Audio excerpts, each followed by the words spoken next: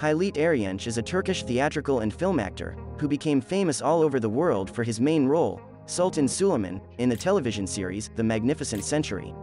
Halit was born in the Turkish capital in the spring of 1970.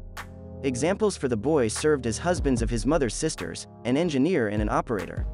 Halit admitted that he did not want to deal with art as his father did. So after graduating from Beşiktaş Ataturk School, he enrolled in the Faculty of Shipbuilding at Istanbul Technical University. The first time Halit thought about the theatrical stage was made by the actor and director Haldun Dormen, who called him a singing actor. Since then, Ergenç has played many bright roles both in his country and on Broadway. In 2006, Halit was asked to embody the main character on the screen in the television series, 1001 Nights. But worldwide fame brought Ergenç the role of Suleiman the Magnificent in the historical-biographical drama, The Magnificent Century. The actor approached the creation of the image very responsibly. Reread existing historical documents, looking for interesting facts, learning to wear costumes of the time.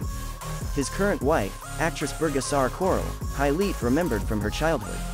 He starred in movies with the girl's parents when she was still in school.